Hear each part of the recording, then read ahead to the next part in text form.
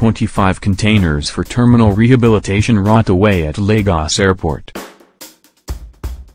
No fewer than 25 iron beam containers have been abandoned at the Murtala Muhammad International Airport in Lagos since 2015, while an additional 70 containers imported from China have gone missing.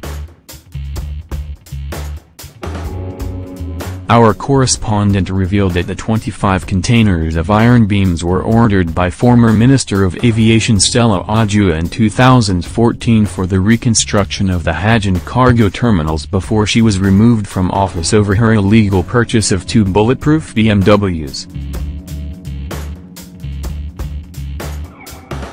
The containers arrived in 2015 and have been abandoned ever since. Containers abandoned at Mia. The containers containing the beams were imported into Nigeria for the construction of hajj and cargo terminals, as Oduah then focused much attention on rehabilitating the airport terminals, a source close to the Ministry of Aviation told our correspondent. The hajj and cargo terminals were part of the exercise, but before the equipment could arrive at the shores of Nigeria, Oduah had already been removed by former President Goodluck Jonathan. Containers abandoned at Mia. The source added that Mrs. Oduah's successors, Sam Ortom, Asada Chidoka, and Hani Sirika, could be responsible for their abandonment.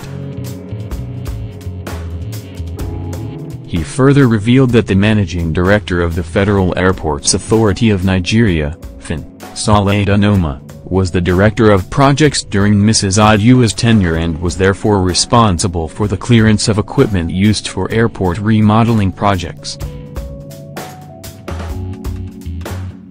Our correspondent learned that the terminal reconstruction project was handed over to President Muhammadu Buhari by former President Goodluck Jonathan, but the new administration opted to abandon the project. Containers abandoned at Mia.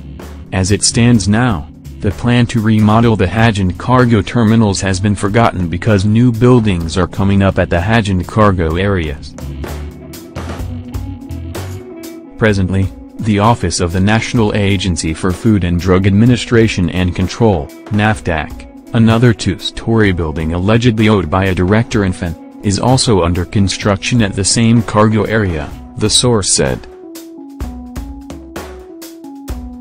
Regarding the 70 missing containers, our correspondent learned that the materials could no longer be traced after they entered the merge due to their non-clearance by the FAN. Containers abandoned at Mia.